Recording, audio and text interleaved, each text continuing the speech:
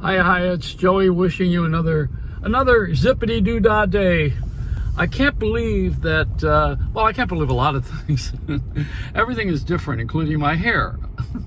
It got fluffed.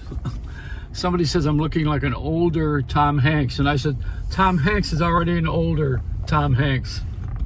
But my stuff is on the table here, and I don't know if America wants to put their stuff on the table. I don't think anybody wants to reveal all of their great thinking because they're afraid. You're afraid that people are not going to like you. You're afraid that someone's going to bomb your house. I mean, you got to know that this whole black thing is overdone. It's just overdone, but intentionally. I mean, black people who have been pushing this are wrong because I'll tell you why. I spoke to Stedman, who was Oprah's boyfriend for a long time, and maybe still on the sidelines. But Stedman's a professor. He's a really, really neat guy and a good person. And he said, you don't push people, you pull them up. And that's not what we're doing. We're pushing. We're pushing and pushing and pushing. Aggravating. You can't turn television on without some sort of a message of inclusion or I'm forced to watch Hamilton and pay for it. Get out of here. If you're so interested in the country and the freedom of it, show me Hamilton for nothing. Let Disney do something. Let them pay back. They don't give back. I've been supporting them for years in every way possible. They have overcharged me for all of my life. Now, Walt Disney's on ice, you know, and I'll tell you something. If there is global warming, these guys at Disney are going to be in trouble. And the other thing about Walt is that he's going to have, if he ever knew the way they're running this company, he'd have a meltdown. That's for damn sure. And this whole black thing about zippity-doo-dah, and they probably want to rename Snow White or have some black person play Snow White. This is ridiculous. Leave it alone, you know. Well enough alone. And then the part that needs to change is a voluntary army. We all need to change because we want to and because we can, and we have to learn how to model our children.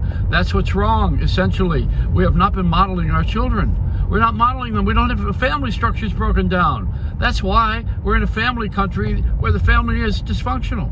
Hello? The light on yet? Is it? Are you following me here? We have not modeled for our children. Women going to work all day and finding a way to have kids, have aftercare until they are no longer at home, you know, is not good modeling. It's not. I mean, you know, that doesn't mean women should not have jobs. There's a time after they're grown and after you've sent them to school, maybe that's a good time. I don't know. I know what I did with my kids was wrong.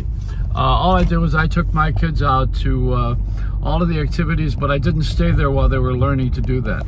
And you know, you wonder about black people. Now let me say something. Black folks, the color black, has been a tough one, and it's not going to get settled in this movement. It's just not. It can't, because it's innate. You know, I mean, we are too inbred with it. We need to change our thinking. And the thinking changes when you want to change it. And I would like to say that what we need to do is motivate people into wanting to be generous and wanting to have some sort of an understanding that we're all one.